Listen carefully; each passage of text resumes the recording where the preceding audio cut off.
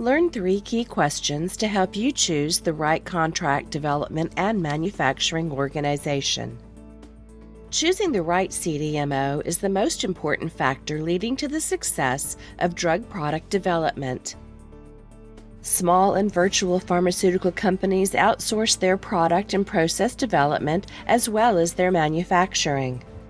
It is the CDMOs that execute the projects.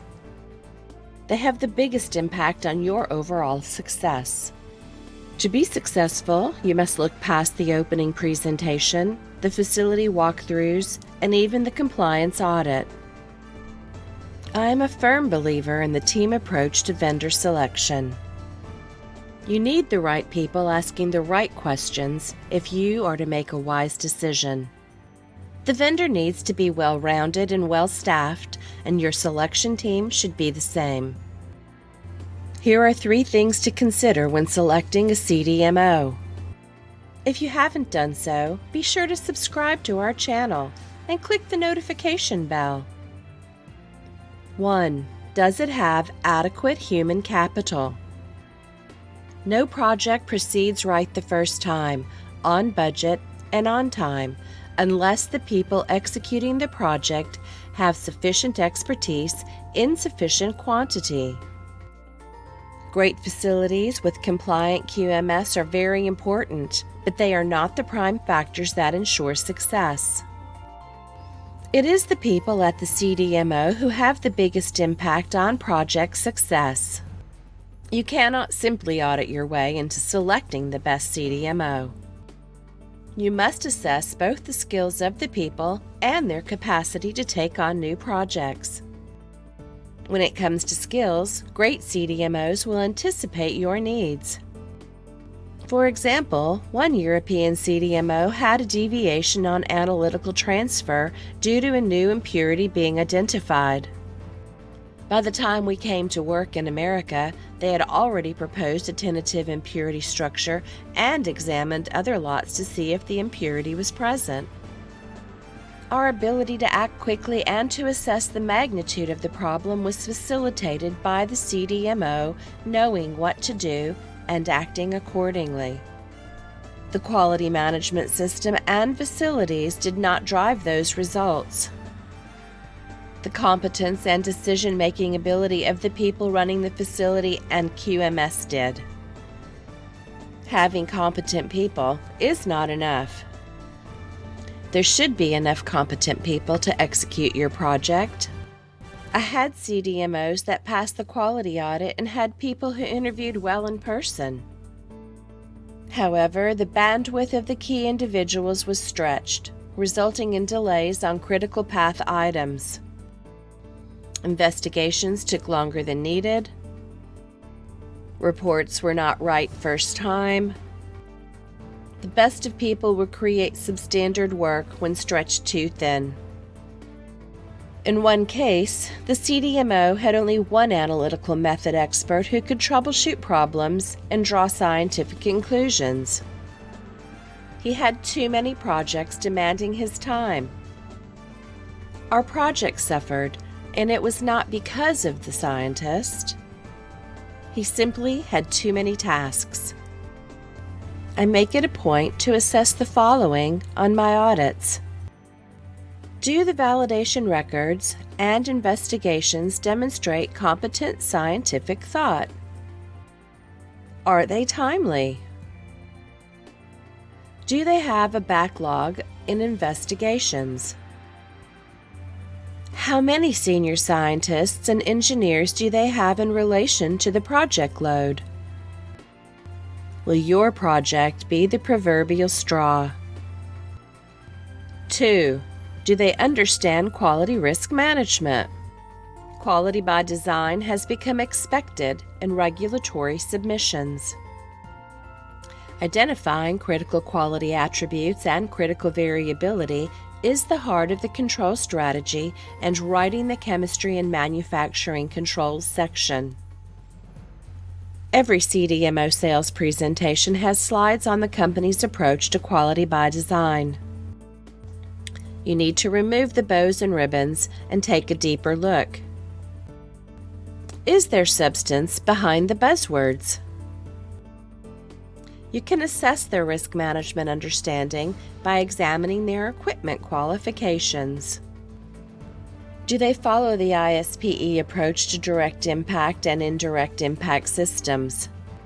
Risk management principles should be woven into their records from installation qualification through performance qualification. They should have a well-documented risk-based approach to cleaning validation. Did they identify and challenge difficult-to-clean locations and process materials? The facility monitoring program should follow a risk-based approach as well. The sampling locations and intervals should be data-based and take process risk into account. The important factor is gauging the CDMO's understanding and application of risk management principles. These system records do not have customer proprietary information and therefore should be available for your review. I want to see tangible examples of how they identify critical process variability. They should provide examples of experiments they typically run. How have they identified critical parameters in projects like yours? What challenges did they overcome? When reviewing investigations, look for a risk-based approach to analyzing the data. Do they correlate the data to the critical quality attributes, even if they are not formally defined? Do they execute purposeful experiments? Is there a documented rationale for the plan? Does the rationale make scientific and risk-based sense, or does it seem like trial and error? If this seems like a job interview, then good. You got my point. It is one of the most important job interviews you can conduct. 3. Can they meet your analytical development needs? By far, analytical development is the #1 reason projects fall behind schedule. The amount of time and resources needed to properly execute an adequate analytical program is often grossly underestimated. I want to make sure the important message is clear. The overall project success will rise or fall based on the validity of the analytical methods. The analytical methods generate the data the development scientists use to plan experiments. They generate data to characterize the product. They produce the data used in investigations.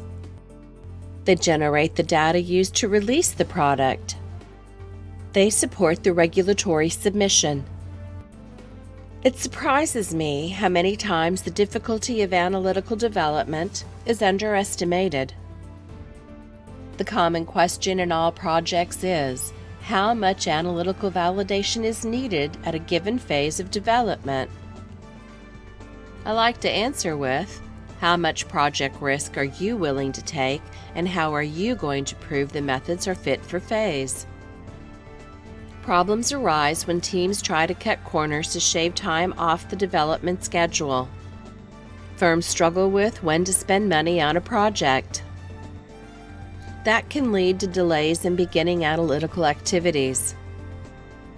When schedules get crunched, analytical development can become one of the casualties. Hence, the competence of the CDMO to effectively develop and validate methods is critical. Will the project take on extra risk because the CDMO does not have enough capacity? The CDMO must have enough available capacity to meet the rigors of the project timeline. Your CDMO is the one developing and executing these methods. Can they execute the things needed when needed? Look beyond the obvious, such as linearity, accuracy, robustness, and specificity. Do they have the bandwidth and expertise to generate chemical markers for validation? Are they managing their marker production, or are you? When can they qualify reference standards? Do they have a process? Do they have the capacity to properly store all the reference standards? Are they competent to deliver the reference standards to your other labs that need them? Do they have a pattern of qualifying standards at the last minute before they either run out of time or reach the retest date? If you can only check one thing, understand how the CDMO executes analytical transfer, either as the sending laboratory or receiving laboratory. If they treat the analytical transfer as a check-the-box exercise, move on. My favorite nightmare was when the sending and receiving labs did not use the same qualified reference standard. The two labs did not have equivalent detectors. The validation did not account for differences in detection methods. The receiving lab did not integrate the baseline the same way as the sending lab. I could go on, but you get the point. The CDMO must be able to address the details of the analytical transfer. Conclusion: choosing a CDMO is the most important task on your development timeline. It is a decision that has a lasting impact on your success. I believe in spending money where it matters most, giving the biggest upside and mitigating the biggest downside. Choosing the right CDMO is the place to spend the money. So, choose wisely. Subscribe to our channel. What would you like to see? Leave a suggestion in the comments on the topics you want.